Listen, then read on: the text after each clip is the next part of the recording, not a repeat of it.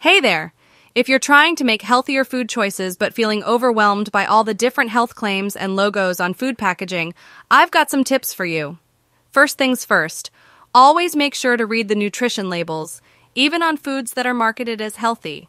Different brands and preparations can vary in terms of their ingredients and nutrient content, so it's important to compare labels and choose items with lower amounts of sodium, saturated fat, trans fat, and added sugars. Another thing to watch out for is sneaky ingredients that can be disguised under different names. For example, sodium and added sugars can go by many different names, so it can be tough to know exactly how much of these ingredients are in your food. When it comes to produce, don't feel like you always have to buy fresh. Frozen, canned, and dried options can be just as nutritious, and they last longer too.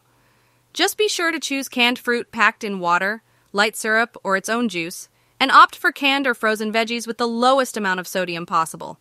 If you're looking to incorporate more whole grains into your diet, make sure to look for the word whole grain as the first item in the ingredients list. This applies to more than just bread. You can find whole grain crackers, cereals, tortillas, pasta, and more. Lastly, keep an eye out for the heart check mark on food packaging, which indicates that the product has been certified by the American Heart Association to meet specific nutrition requirements. Just be aware that not all red hearts or check marks are the trusted heart check mark, and that the program is voluntary, so not all heart-healthy foods will have the mark. But at least you know you won't find the heart check on less healthy items like desserts, candy, and chips. Thanks for tuning in and watching my video. I hope you enjoyed it as much as I enjoyed making it for you. I appreciate your support and your time. Your views, likes, comments, and shares keep me motivated to create more exciting content. Don't forget to hit that subscribe button and turn on the notification bell so you won't miss out on any of my future videos.